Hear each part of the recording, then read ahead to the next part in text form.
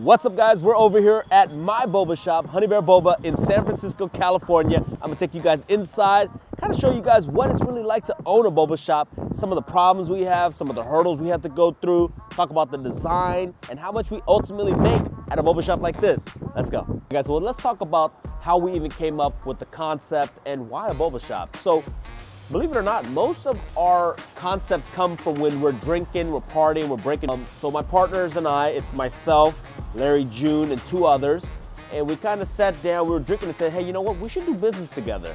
And we didn't know what exactly that business was gonna be. We didn't know if it was gonna be more real estate or a boba shop. And so ultimately what happened was during the pandemic, all the stores were closing, and we noticed that this store right here was closing and it was already a chocolate shop. Why is that important?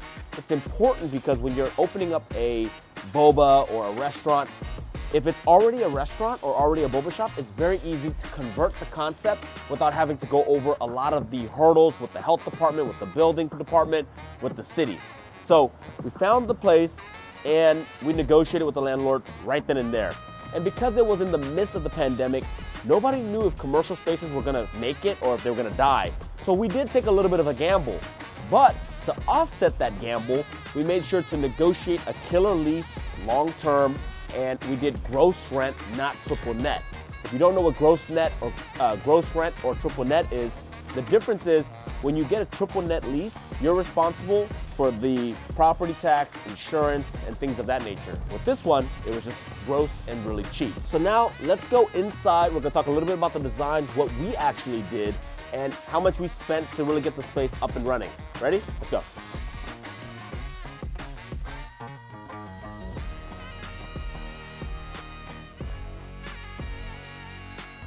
All right, so immediately when you walk in, the flooring was already nicely stained, and this beautiful wood here that you see was already here, so we didn't have to spend that money to really put it in. This is very expensive to do, so I'm glad it was already here. As I mentioned, we took over a chocolate shop, so they had already kind of did a lot of the design work, a lot of the sinks, the hood, and all that nature. So that saved us a ton of money.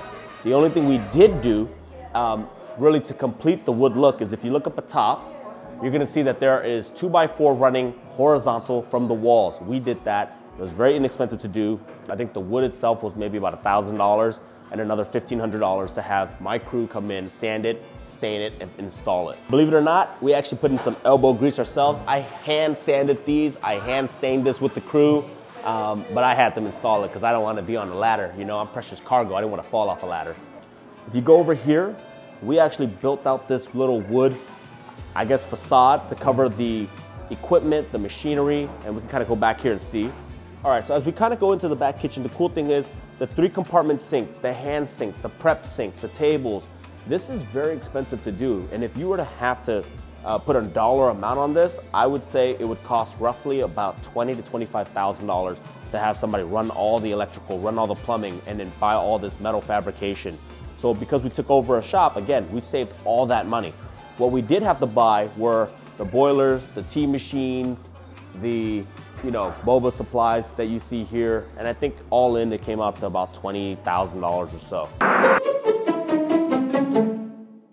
I haven't made a boba in hell long. I don't even drink boba no more. We gotta start with the boba first. I'm gonna do a little black sugar. So I would say the main thing with opening the boba shop was that it's so much fun. I get the most joy building. I get the most joy when it's like you're tinkering, coming up with the menu, with the concept, with the branding. Like we did all that, so that was the cool part.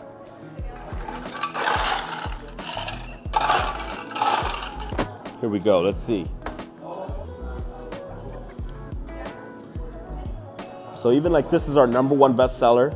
This is the brown sugar milk crema. We substituted the regular milk with the oat milk. Gives it that roasted flavor. Go ahead and put it in this thing right here. We sell over $200,000 of this every single year. #1 bestseller. Shake it up well.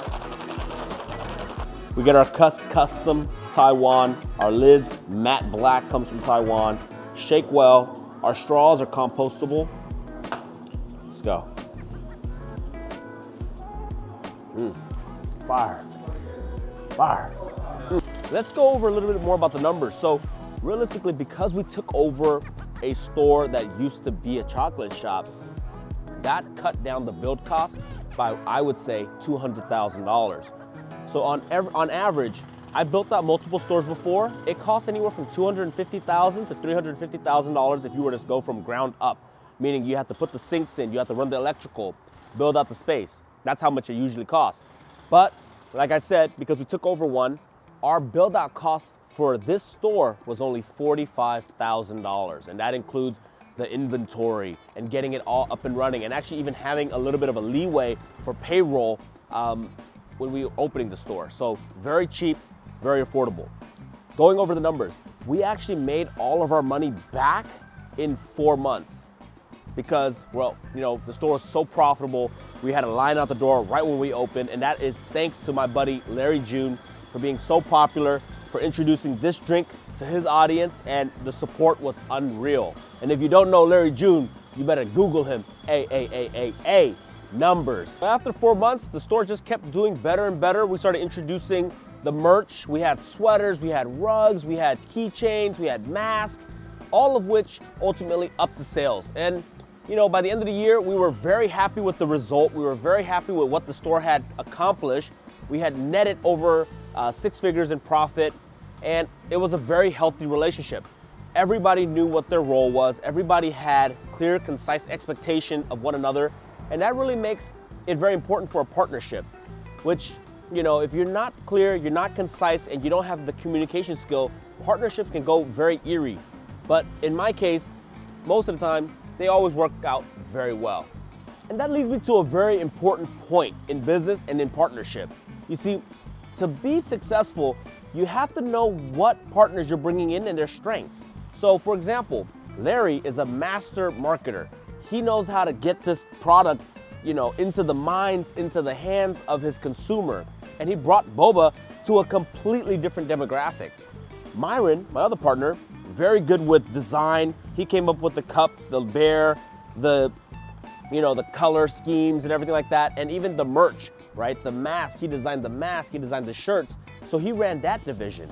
My brother Dame's over there, he was very good with finding the location, negotiating the lease, and ultimately, kind of being around to take care of any problem that arises. Me, my thing is, I've opened multiple stores before, so I knew how to do it. I knew how to manage, I knew how to tinker with the recipe, I knew how to, put the right management in place so that the owners don't have to physically be there and run the store.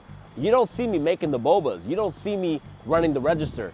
See, that's the management part that is very important to the success of a business like this. And I also think it's important that when it comes to running a boba shop or any like service-based business, it's the culture, right? How are you treating the employees? How much are you compensating them for? Are you having team outings? Are you, stern but also nice? There's a fine line that you have to kind of navigate when you want a store to be successful. Because ultimately, if the employees aren't happy, they're not going to be able to put the love and the care and the dedication in making a solid drink for the customer. So what is it really like owning a boba shop? When it's good, it's good. When it's bad, it's bad. What do I mean by that? Look, boba is seasonal, right? So when it's good, like right now, springtime, and you're making all this money, the problems kind of like don't hurt you as much. During the winter time, when things are slow and sales are kind of like and you're really just getting by, and the problems come up, you're kind of like, oh man, I really want to quit, or it's not really worth my time anymore. But that's why it's important that in business, you don't look at the moment, but you look at the big picture, right? At that single moment, you might not be feeling it, you might kind of hate the job, but you got to remember, the big picture is you're having fun, you'll be able to express your creativity, you're making money, and ultimately, it's pretty rewarding owning a boba shop. But at some point, I do think that we either have to franchise this or start licensing out the brand to really scale it and grow bigger to make it worthwhile for me to spend the hour or two a week that, focusing on this business. So if you're thinking about opening a boba business and you don't know where to start, hit the comment section down below. If you have any other questions that you want me to answer regarding owning and operating one, drop a comment down below. I'll be sure to answer all of them. Peace.